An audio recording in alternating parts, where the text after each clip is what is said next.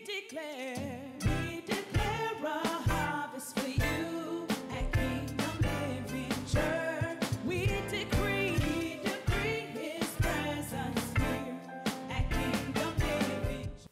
Let me give you a definition of dominion real quick. Sovereign or supreme authority, the power of governing and controlling, the power to direct, control, use, and dispose at your own pleasure. Ladies and gentlemen, you were created by God to rule the works of his hands. God didn't ordain for all these resources to be controlled by the devil's kids. But when a believer has low spiritual self-esteem, they can never obtain what God has for them. See, you can't go further than you can see. You can't become or obtain what you don't have the capacity to believe for. So God leveled the playing field for every believer. When you got born again, he gave you the measure of his faith. Now, as you hear the word and you meditate on the word and you submit yourself to a teaching priest so that the word of God grows in you, the Spirit of God moves through the word that you deposit on the inside of you. The Bible says a good man out of the good treasure of his heart brings forth fruit. So what is God after? His investment, his allocation of unique gifts in you, that your life would be fruitful. God is after investment. And he wants a return on that investment. He gives talents to his servants. The Bible gives the parable about this Lord, this master that gives money to his servants. And he goes away for an undetermined time. He comes back and he expects an accounting of what have you done with what I've given you? What have you done with the money that I gave you? Ladies and gentlemen, he rewards those who were productive. But the Bible says the one servant who took the Lord's money and buried it. And when his servant came to give an account, he pulls it out of the dirt and he gave it back. And he says, now, well, where's my return? This is in my own words. Where's the return on my investment? And the servant says, I knew you were a hard man and you reap where you haven't sowed. So out of fear, I just buried it. And that's what a lot of people do when they don't have this understanding of the power of self-awareness. They just bury their gifts. They bury their uniqueness. And then some people who find out what that uniqueness is, they give it over to the world to serve the enemy. But thanks be unto God, that's not your testimony. That's not your testimony. I'm going to say it again. That's not your testimony. Now, what did the master do with the servant who wasn't productive? The Bible says that he ended up in a place where there's weeping and gnashing of teeth. He talked about hell. He's talking about a real literal hell. Then he said, take from him and give to the one that was the high producer. So thanks be unto God. I can't see you physically, but in the spirit, I'm looking at high producers. I'm looking at people who in business thrive. I'm looking at people who in their professional careers are on the uptake, that are on the ascension. I'm looking at you. You are highly productive. Your family is highly productive. Your children are highly productive. Why? Because everything is reproducing after its own kind. And when you got born again, you're now reproducing the God kind. And that same creative, productive ability in God is on the inside of every one of his children. So today, if you haven't been as productive as you should been to this point, the word of God is coming to shake you and make you aware God's got a plan for your life. Don't you dare write yourself off. Well, Pastor, I've messed up and I've messed up and I've messed up some more. The Bible says a righteous man, a just man falls 7 times and get back up again. See, let me just say this. This is going to bless you. God never abandons who he chooses. He'll abandon what men choose. He'll never abandon who he chooses. Man, that's good. Okay, listen to this. I know I told you I turn to Isaiah 45:5, and I want to read that, but we got to address that statement I just made. Isaiah 45:5 says, I am the Lord and there is none else. There is no God besides me. Stop right there. There's no other God but God. There is nobody else but him. He's sovereign. He sits on the throne. He is our heavenly Father. But thanks be unto God that Jesus is the vine and we are the branch. We are in Christ and Christ is in us. That's why communion is so important for every believer to partake in, because literally the very body and blood of Christ resonates on the inside of us. You have God's DNA in you. You literally have the blood of Jesus flowing through your veins. Praise God. When Jesus told the Jews that unless they drank his blood and ate of his flesh, they'd have no part in him, they were thinking cannibalism. They were wondering, this is a hard saying, praise God. But that's what happens when you don't have the Spirit of God working in your life. You can't comprehend the things of God because these things are spiritually discerned. But aren't you glad you've got the Spirit of God in you? You possess the mind of Christ. You have access to the wisdom of God. Listen to this, ladies and gentlemen. Turn your Bible very quickly to John 15:16. Isn't this wonderful? You need to make sure that you spread this posting to people you know. You got nephews and nieces and young people in your life. They're saying, what is my purpose? What is my meaning? And you can always tell when young people, and I'm going to say young people because sometimes older people don't know either, they get caught up in things that you know are not good for them. That's only an indication they're not confident in what their purpose is.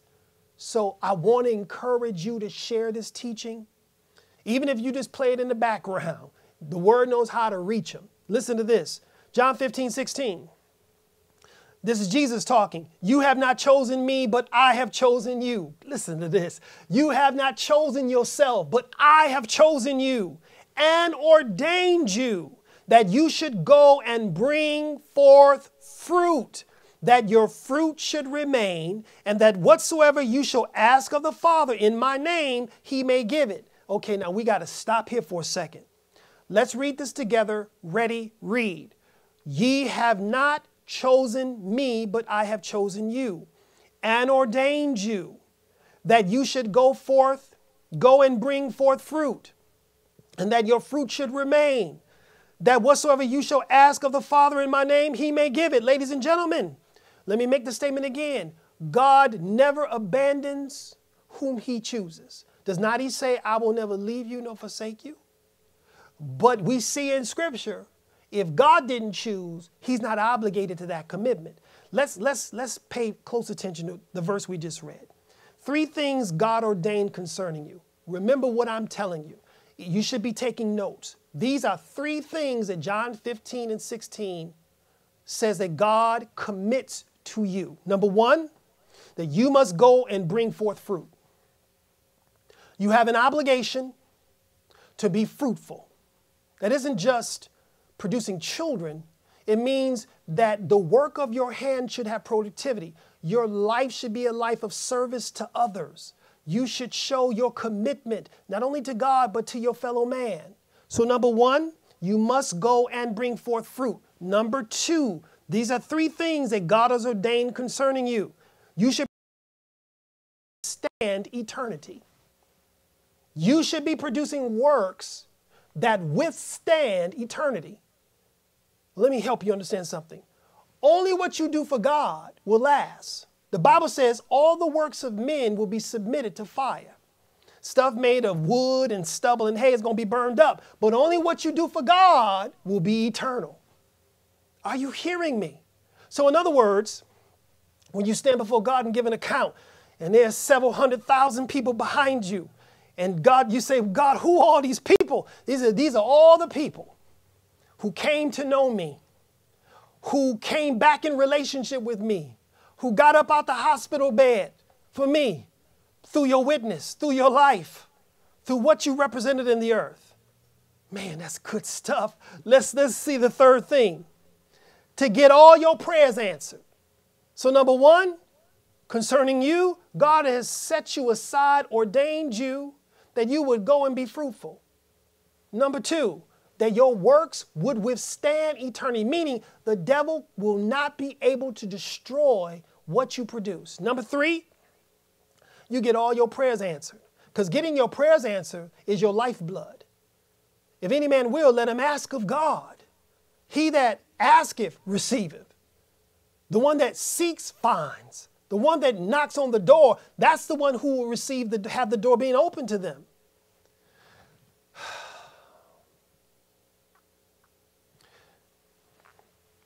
We, Kingdom Living Church, in case you don't know our history, there's 16 acres of land that we developed over a 5-year period that we took from being dilapidated to being immaculate. And we never lost the property. God just converted it to seed. And I'm saying that because it's always a faith encourager to see what God did through Kingdom Living Church. I don't know if anybody anywhere has got a testimony. They took an old abandoned lumber yard and turned it into a house of God that was pristine. And the power of God showed it. I drop by it now and God says, it's a seed. You planted it. I converted it to seed form. So now I'm looking for the harvest. See, because the God that promised said, as long as the earth remaineth, seed time and harvest. So Kingdom Living Church, family and friends, we got a harvest that will exceed your wildest imagination. This isn't a matter of you deserving it or being worth it. It's just what God has ordained for you. Not to whom much is given, because this what God has given is going to be so amazing. Much is required. I've been believing God for about 5,000 members. When I say 5,000 members, 5,000 people who on a weekly basis are connected to Kingdom Living Church. Not just everybody in the local, but over the airwaves. Because God has opened up a new effectual door of ministry. We can touch the world for Jesus Christ right here in Grand Blanc.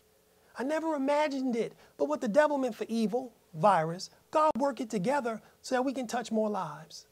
Last week, 6,000 people came in contact with Kingdom Living Church. Right through this broadcast. And your seed helped make that possible. See, I'm so confident in God. We're planning to come together soon, physically. God gives the plan on how that's going to work. I'm not relying on human intellect. Here's a promise I have from God. If you acknowledge him in all your ways, he will direct your path. So I'm confident I got a covenant right to have my steps ordered by God. You can't take that position unless you're confident and have a self-awareness that God is working through you. So I know he's working through me. I don't have to feel God to know. I just know because of what the scriptures have said. See, this is stirring your faith. If you're looking for a feeling, Lord, if this is you, confirm it. Stop doing that. Take him at his word. Take him at his word. God, you said that this would work out together. I don't see anything happening. Find a place where it's written and insert your name in the scriptures. I'm here to tell you, the word of God has the power in it to produce what it promises. We want to thank you for tuning into Kingdom Living Church on YouTube. Feel free to press like and subscribe if this message blessed you. You can follow us on Instagram or Facebook as well. Thank you. Until next time, and remember, it's not about religion, it's about relationship.